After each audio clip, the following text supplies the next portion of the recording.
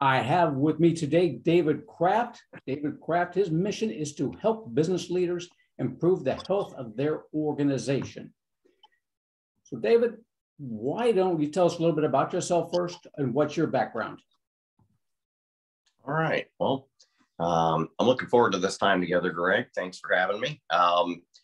So I grew up in an entrepreneurial family. My grandfather actually was an executive in Kansas City, and he vacationed here in West Central Florida. And ultimately, he bought the little Gulfside motel that he vacationed in.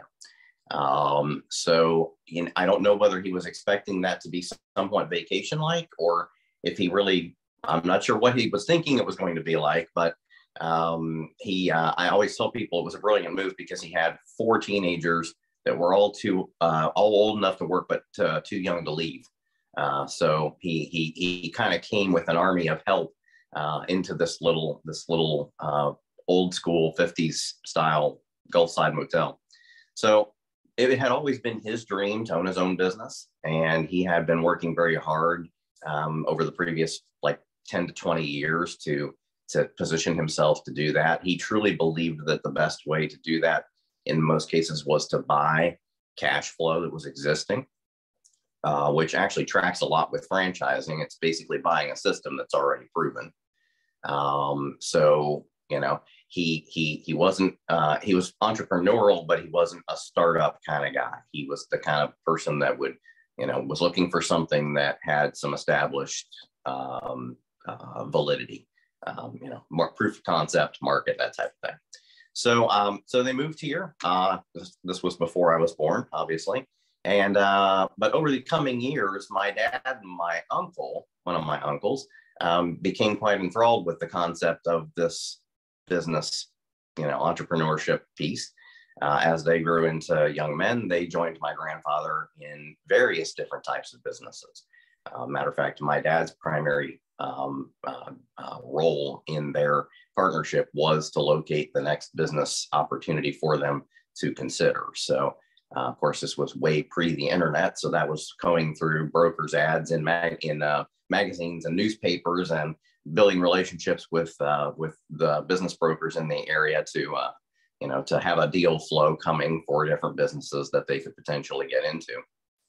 And it led them to being in businesses that were kind of across the industry gamut. So there was some hospitality, there was some retail, some real estate, some development, some manufacturing, and it was just kind of broad scope across a lot of industries. And I went to work in one of the businesses in my late teens, about 15, 16 years old. And I started working there in the labor component, which kind of surprised me. I thought I would be working in the office somehow, but I was instead building wood privacy fence in a pole barn in Florida. So yeah, it was a sweaty mess. But I'm working alongside some folks out there that are they're like me. We're cutting parts and putting stuff together, and I'm hearing things like little murmurings, little grumblings around, and they're saying things about the management, the leadership of the business, which it actually took me a minute, to be honest, to put it together that they were talking about my family. And then I was like, wait a second, my family they're good people. Like, this doesn't sound accurate by my view. So then I would spend some time in the office, or we would spend some time that we had a pretty hard family rule that we didn't talk about business when we were not at work. So my family didn't really take it home and talk about it there. I never remember hearing any real discussion of work issues or whatever at home. But I spent some time in the office on my breaks and my lunch, and I would hear things in discussion with my dad, my grandfather, and my uncle. And they were kind of grumbling and whining and moaning about the people that I was working with. So there was this dynamic at play. But here's the thing: each side kind of had some valid points, and each side cared about things that the other side didn't think they cared about. For instance, I had a situation one year near Christmas time where I was exposed to some discussion in the yard about, how much the management leadership might not care about, the team at Christmas time. And then I go up front, and it hadn't been a particularly great year. And I hear people talking about, and then I hear my family talking about how they're going to work Christmas bonuses and how they want to do something, but they're trying to figure out how, what to do and how much to do. And because it was a lean situation. So I'm thinking, okay, there's a gap here. There's a gap in communication, certainly, but there's also a loss in that there's good ideas that are being floated on both of these, in both of these pockets.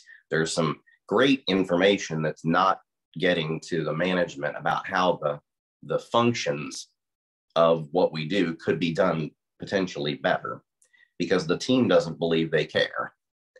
And then there's some great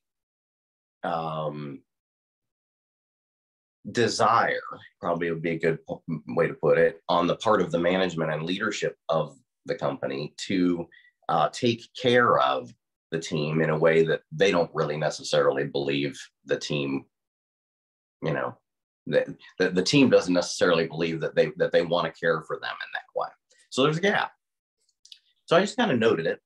But over the course of the coming years, as I began to work for other companies and then later work also with my dad and my brother, we took it down a generation and started doing kind of some of the same things.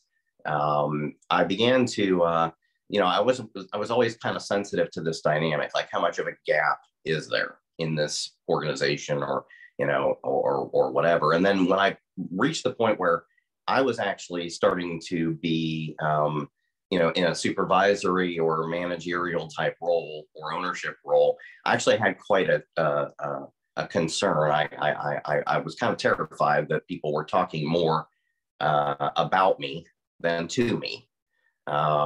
So I, tracking back to the gap, I was like, I don't want a gap, or at least I don't want the gap to be any larger than it absolutely must be. I want to know what the team actually does think, even if it's painful, even if it's difficult, even if it's messy. And of course, human communication probably always will include those things. So I started looking at ways to do that, like ways to create a safe space, ways to kind of tools, basically, but I needed something simple because these are small businesses, right? I'm not working in, 500, 700 employee companies where I can create a real heavy system for how to do all this. It's got to be agile and relatively straightforward. So I started kind of developing those tools and just implementing them as a manager, just using, them to try to make sure that people were talking to me. And then I would try to take that feedback from them and then feed it back into the organizational processes of the business so that it kind of became a circle. So that's kind of the genesis, if you will, of my work background, and then the gap, and then kind of the early, if you will, the early phases of the connected workplace, which we'll talk a little bit more about in a minute. Perfect. Well, it sounds like your firm must be multidisciplinary then. So do you have a sweet spot that you like to work with? Absolutely. My personal, professional, if you will, personal, professional, all of it really is the sweet spot for me is organizational health. And so it's taking care of the people on both sides of the ball. So you've got the management and leadership side, and we have a job to do as managers and leaders and business owners. And we're conscious of that, more conscious than others in our business. And we're always conscious of the fact that we're more conscious of that. So we're, I hear business owners all the time. They say, well, I wish they don't think the same way. I wish I could get so-and-so to think like this or think like that. Well, the reality is that there's some of that can be accomplished through good leadership. But at the same time, there's also some benefit that is being missed in actually absorbing the way that team member or that group or whatever is seeing things. In other words, their perspective, their unique perspective, I call it their voice, their unique voice is valuable actually to the organization. A lot of times it's where innovation comes from. It's where better ways of doing things come from, better processes, whatever. So my sweet spot is basically the people part of this equation. How do we work together to bring all of that collective value to bear in the organization in a way that's useful, but again, agile? We can't collaborate on every single minutia, of daily activity, but we can collect data from everyone and then use that data to drive organizational health and improvements. So, I think I'm trying to remember, I think I might have mentioned this to you when we talked not too long ago. I always get a kick out of, I'm a member of a number of groups on employee engagement. And I always get a kick out of watching leaders, managers, owners go to these groups and say things like, I need ideas for employee engagement. And I always think, you're asking people who have no exposure whatsoever to your company culture, your region, your team, the various ethnic groups that might exist in your team. They have no framework, no context whatsoever for answering that question. Any answer they would give would be like literally just like a dart at a board after you've been spun around with a blindfold on. Ask the team. That's how you find out how to engage them. You talk with them. So my sweet spot is this people piece. It's connecting these dots, if you will, and making it a circle so that you're bringing in information, and then that information then is used to create change and thereby improve health in the organization. So makes a circle. Perfect. Yep. Got to know what your people want, and as much as you can, work with them to get driving towards a common goal. This is it. This is totally it. So you and I had a conversation about labor issues facing U.S. businesses, and even more specifically, franchise owners. What do you see happening in the workforce right now? Okay, so excuse me, I have a lot of workforce related exposure. I've been on my local workforce board for almost 10 years. A few years ago as we entered the beginning of 2020, pre-COVID, unemployment numbers were extremely low, which we were considered to be nationally at what they call full employment, which is essentially everybody that wants to work is working. As a matter of fact, even pre-COVID, there's a statistic out there, and this next piece is going to be very data heavy. All of this data is available from me. I actually have a private Facebook group, and then I also have some other resources. So I'm going to hit this. I'm going to skim very high points, but there's tons of additional research and data that's underneath this, kind of like an iceberg floating. So we're going to hit the tip of the iceberg, but there's a lot underneath it.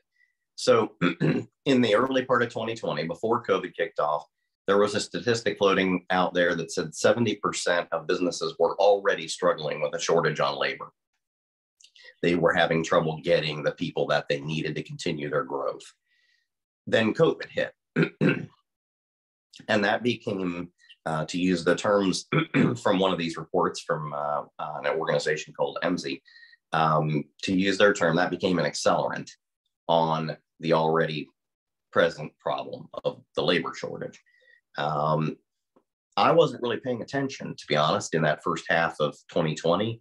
I just assumed that when we started to try to kind of open things up in the third and fourth quarters of 2020, there was definitely a shortage.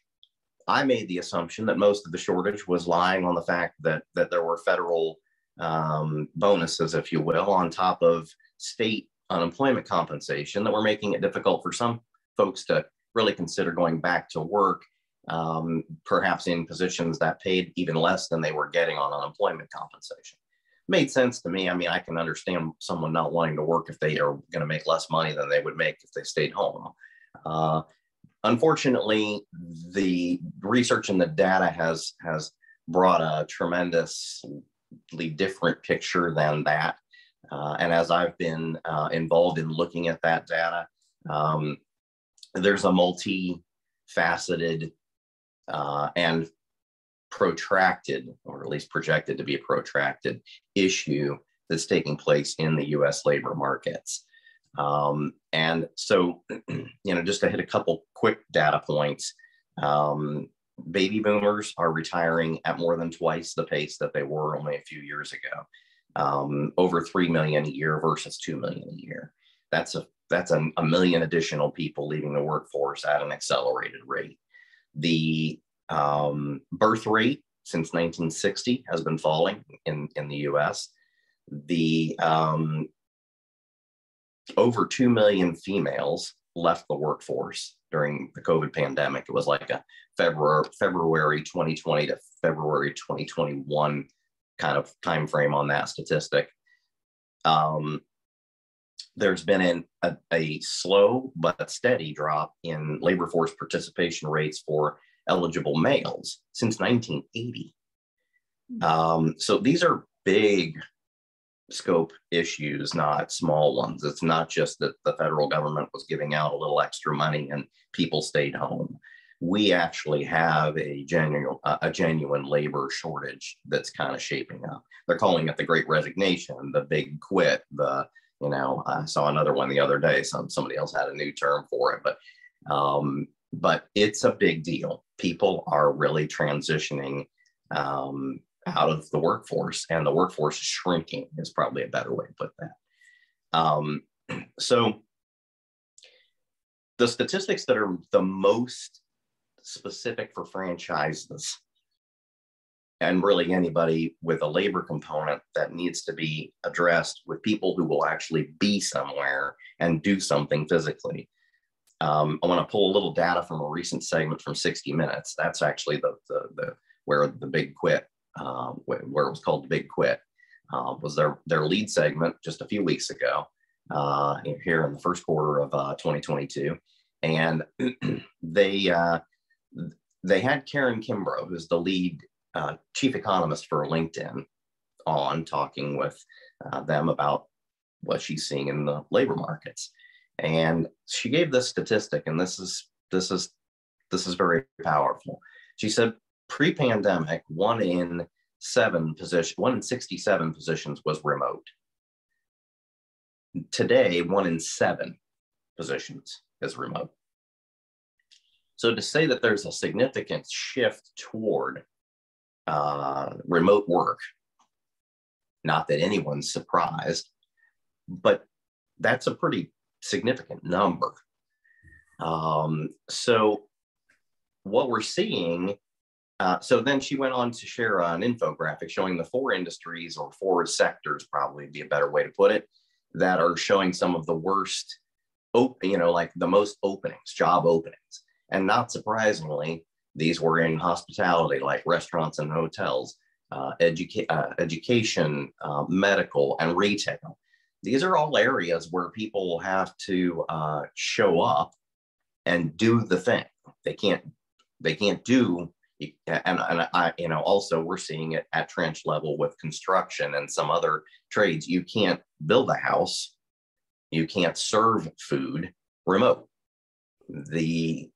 So the labor, so what's happening in these markets is there's a transition of labor from working in person to working remote. It's like there's a labor demand for the remote style positions, which is leaving even bigger gaps in the positions that you would need to fill to run most franchises that have a labor component and need people to show up every day and do that job, do the thing, whatever that might be. So it's making an already broad scope problem a narrow scope, an increasing challenge on the narrow scope for franchises. Gotcha. Okay. But you help people with that. You help people bring in their people, keep the people there longer, and find those people that need to work for them. So you make it easier on them. I see you. So there's a multi-generational workforce out there right now. Even though we still have the baby boomers moving on, we have people from all generations out there. What are your thoughts on working with the multi-generational workforce? Yes. So this kind of tracks back to the people component we talked about a few minutes ago with my sweet spot in bringing parties together so that they're actually using the full power, if you will, of all of the generations. So you have four generations essentially that are meaningfully contributing to the workforce right now. You have baby boomers, you have Generation X, you have millennials, and you have Generation Z. So for short, boomers, Gen X, millennials, and Gen Z. So each one of these generations, though they tend to feud more than they collaborate, they do have really solid complementary pieces that when they get an opportunity where they feel they do have safe communication, they can pull together solutions, innovate, grow, brainstorm, solve problems at rates that no single one of them could accomplish. The key is essentially in creating a simple system for them to do that. This is where the connected workplace basically, this is the meat, if you will, of the connected workplace for the generational piece right now. The goal of the connected workplace is to create an environment where every voice is pursued, where every input is considered. It may not be acted upon, but the action of consideration is what gives the value to the team member that brought it. These things are then brought into a focus. They're looked at, and then there's an output. So essentially, it works its way from information gathering. We call that the connective review, to information analysis, to information to data output, which would be, we call it the connective blueprint. So essentially, you build a blueprint then for your organization to improve. These improvements could be health, organizational health, or they can be operational. In most cases, they're both. Matter of fact, in all cases, they have been both.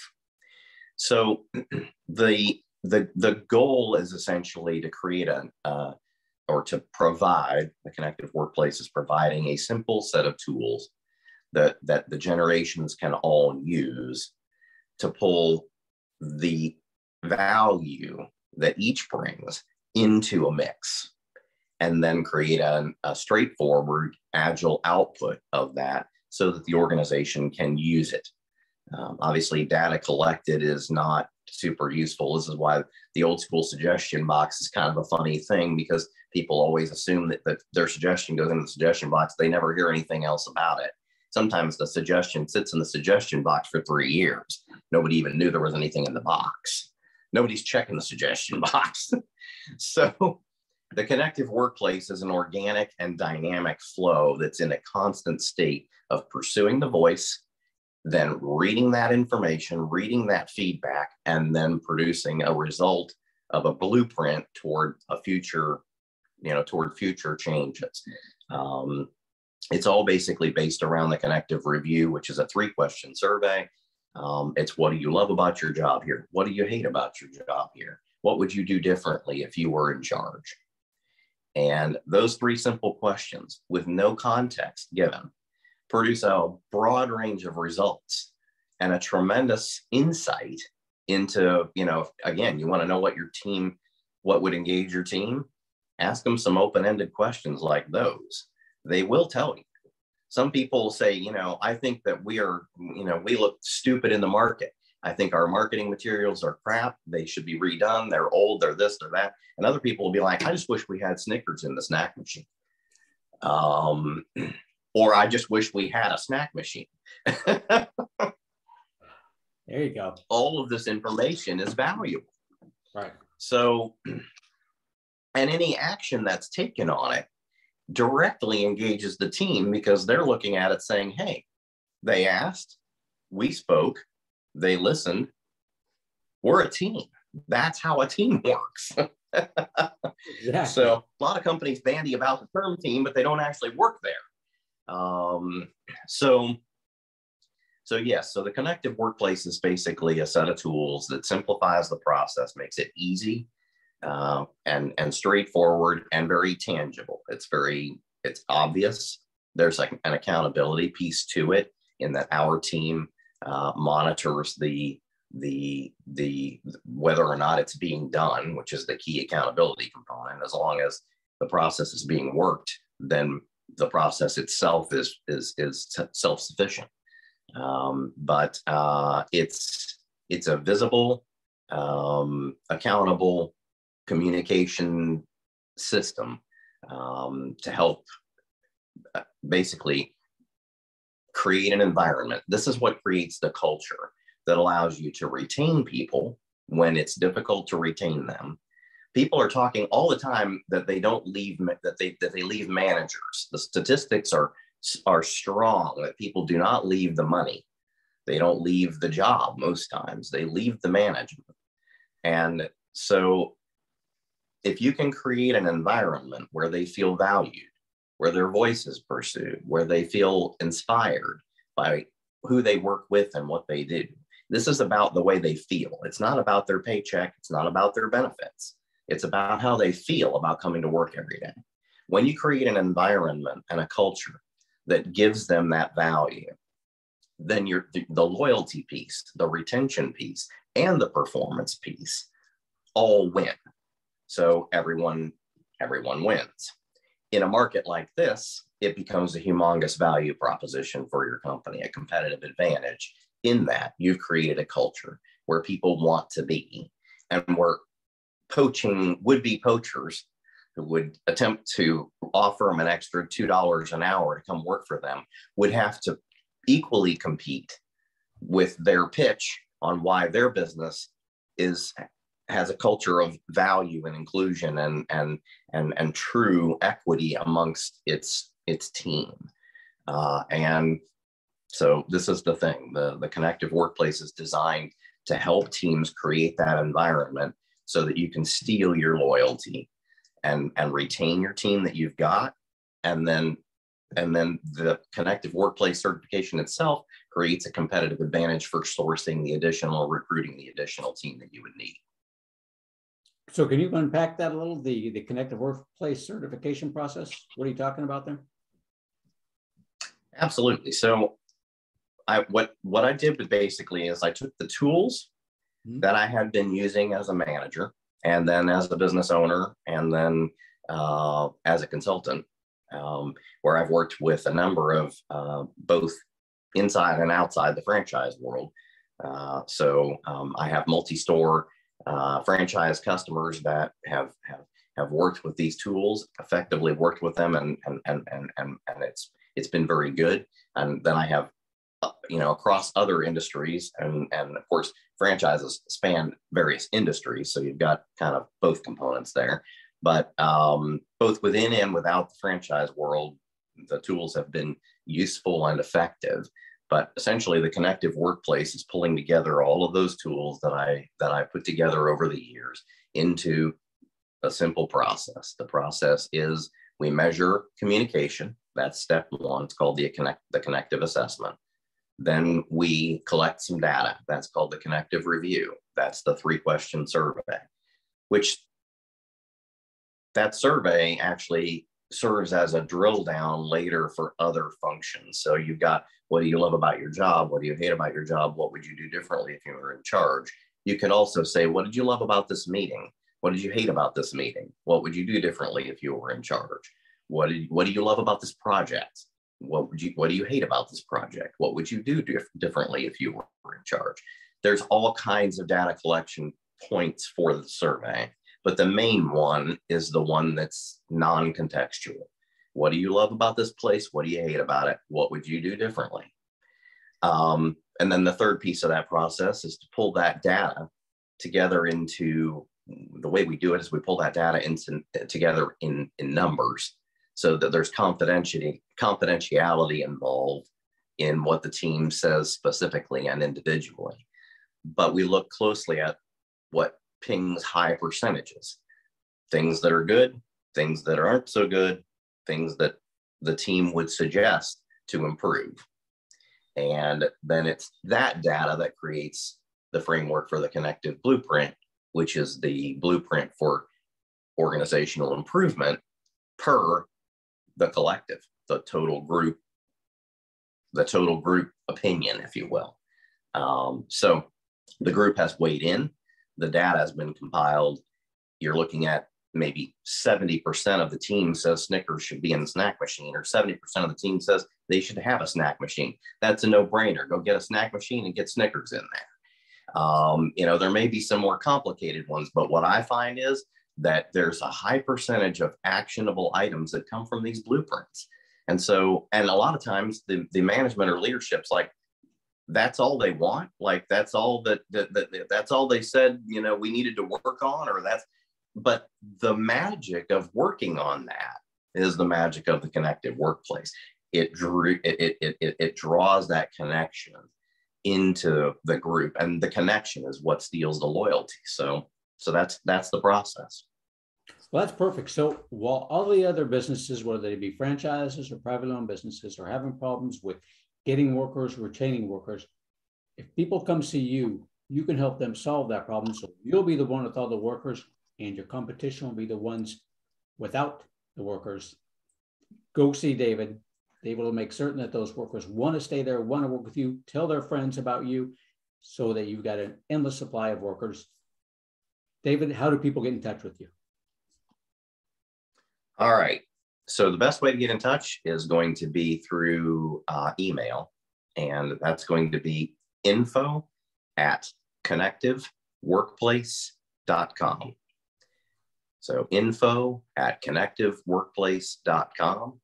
And of course, I can also give you our main number. It's 941-877-2081. We can actually receive messages and calls, of course, there.